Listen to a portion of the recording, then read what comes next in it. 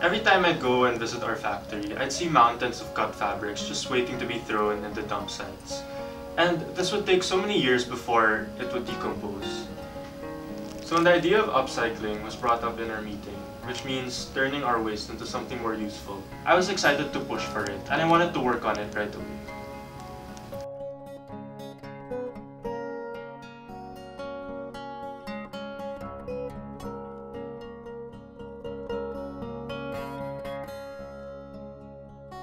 We're creating a collection with a brand. It's a series of bags made out of upcycled fabric from Bayo. We're not letting anything go to waste because the products and the materials are really of high quality. So we're going to use them. Our artisans are going to weave them. For the woven components of the bags, and you will see them in all of our bags, these come from bits and pieces of cut fabric scraps that are tied together into one long yarn and woven with wooden frame in the homes of the artisans.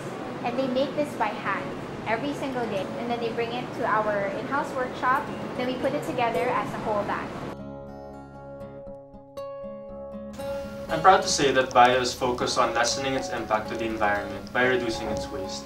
This is just the first of many solutions and collaborations that we plan to unveil in the coming months, with the end goal of transitioning into a circular economy.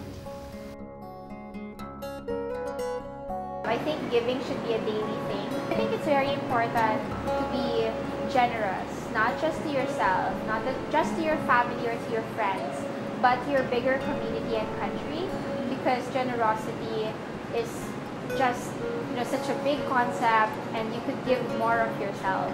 And you could do that even through purchasing something that you really believe in, and in effect having an impact in the life of someone.